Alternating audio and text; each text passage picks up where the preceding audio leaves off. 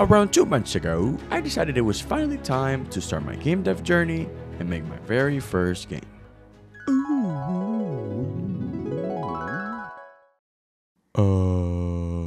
I know it's bad, but I promise it gets better. And that's what brings us to today, where I'll be showing you my 2-month game development progress.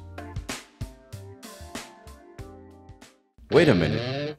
I've posted around 5 videos already and I've never introduced myself.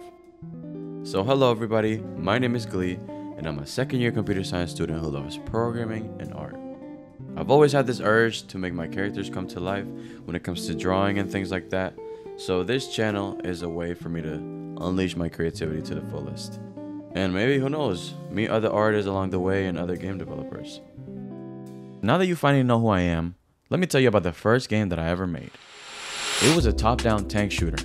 And not just any top-down game, it was a 3D tank shooter game, because I didn't want to bother and deal with 2D. But can we call it a tank shooter game? Usually, you have an enemy on the opposite side. An AI even. But look at what my enemy tank could do. Oh, brother, this guy stinks! Someone please prove me wrong, but that is the worst enemy movement in existence. Like the tank I literally just wrote code for the tank to avoid walls. That's why I ended up doing so bad, because I didn't know any of the basics of game development. I just saw a little tutorial of Godot and thought, I can make a whole game. Which I thought wrong. And maybe I was wrong, but I at least started and gave it a try. Which means, even though I didn't fully succeed, I succeeded somewhat. Anyways, that was basically it. Let's keep in mind all the skills that I learned along the way. So for level 1, which is this game, I gained the ability to make a basic movement controller. And the second skill was the ability to add sound effects and music. As for my second game, you would think that it would be better than the first. Well, you're wrong. It's just as horrible, and maybe even worse. The key difference with this game is that I made it using Unity. And you might be wondering, why did you switch from Godot to Unity? Well, Grandma, it's because Unity uses a language called C#, and C# is very close to another language that I know called Java. Now, if we go back to what I was saying, this second game that I made is what helped me get familiar with Unity's UI. And I'd say it also even helped me learn the basics of making a game. I still didn't know how to load a scene, but at least we're in Unity now. Woo! So far, you guys can probably tell how boring and simple my previous games are. You know, they don't have any game loops, and it just seems pretty boring overall. But my third game is where things finally get juicy.